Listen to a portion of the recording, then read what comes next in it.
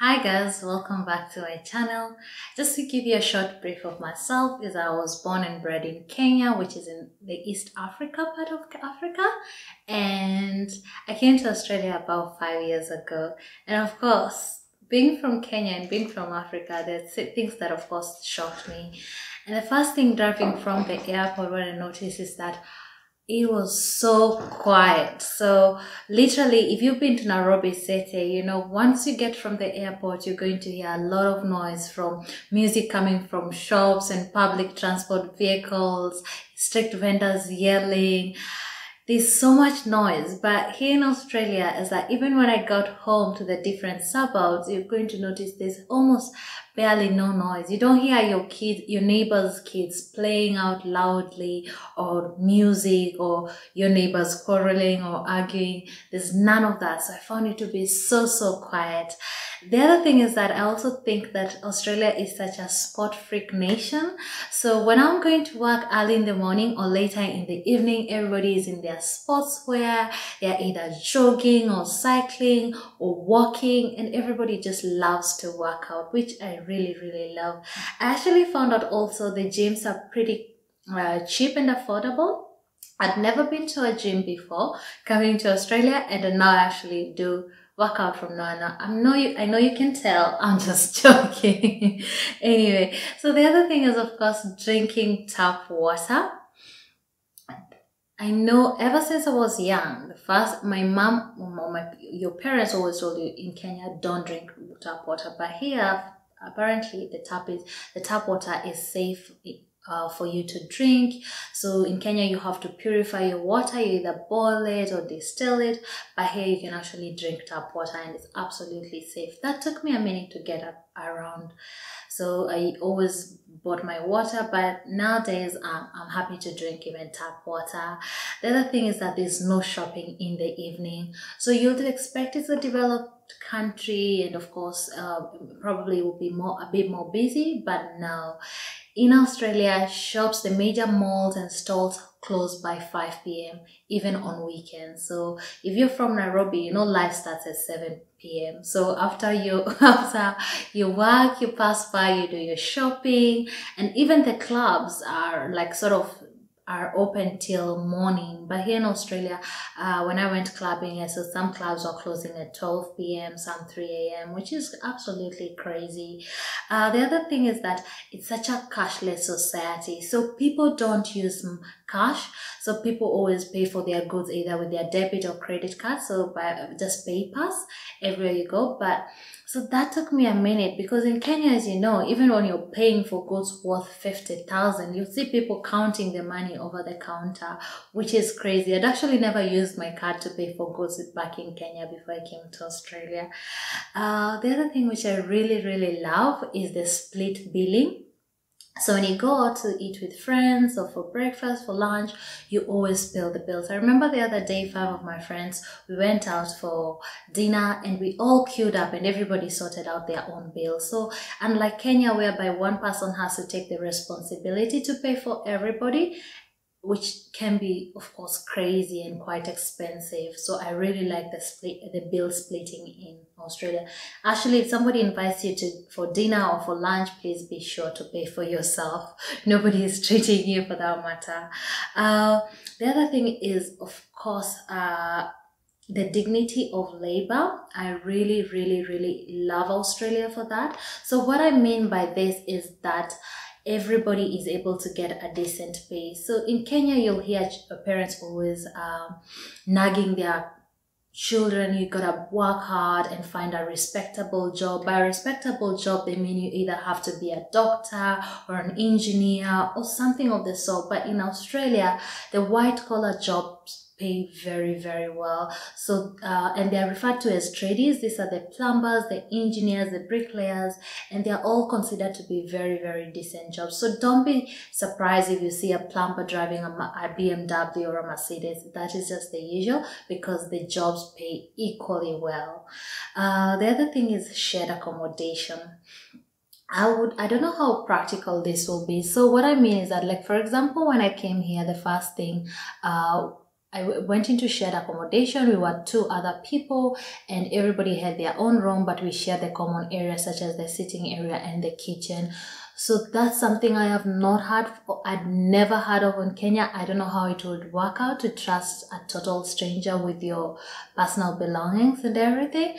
But yeah, that's something, of course. And then probably also because Australia life is very, very expensive, so we're looking at a single room going for about $200 to up to $350 per week, so which can be quite costly. So it's quite understandable why people would opt to do the shared accommodation as opposed to Kenya. The other thing that I truly adore about Australia is the security. So you can walk with your phone on the street easily and go on about your business. You can carry your handbag freely, unlike in Nairobi whereby you gotta hold for your dear life with your handbag because somebody might grab it.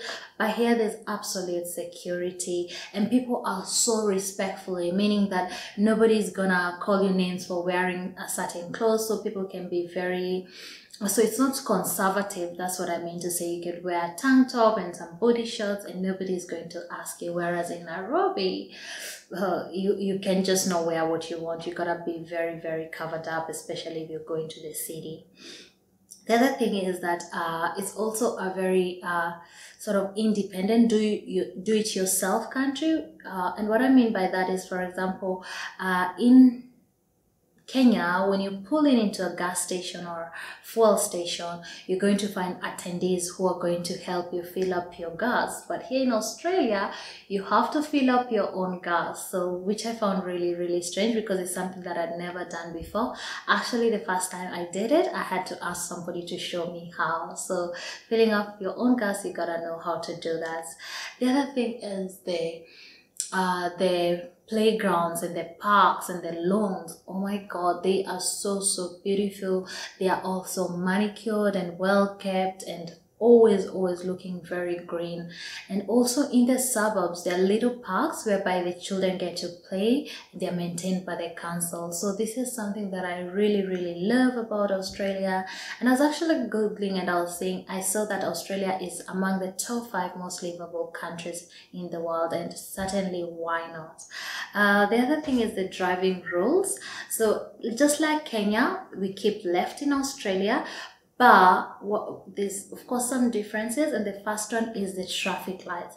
There's literally traffic lights every other 5 kilometers that you drive, and the speed limits keeps on changing. So you could be on a 80-kilometer road, and then before you know it, it's changed to 60 kilometers, and that's something that doesn't happen in Kenya. So here you have to practice a lot of caution, because in Kenya, even when I'm going to in the village where it's quite far from the city, you could be driving for 100 kilometers and not even come across traffic lights.